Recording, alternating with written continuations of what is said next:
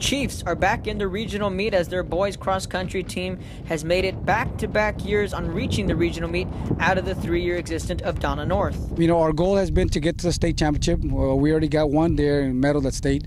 Our goal is to get to the state championship and get the whole team to medal at state. And of course, you know, it's not going to be an easy journey. It's never easy. This would probably be, well, we're hoping to get a state championship.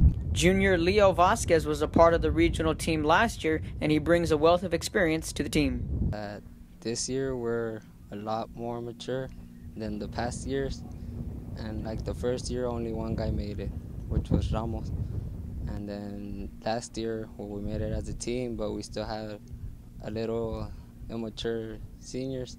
But this year it's mostly made up of juniors and seniors. 3 teams qualified out of District 32 5A.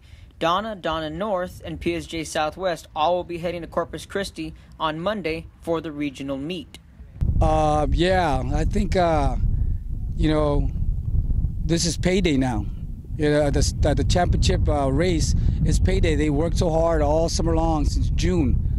So we're going to go in there and give everybody hell.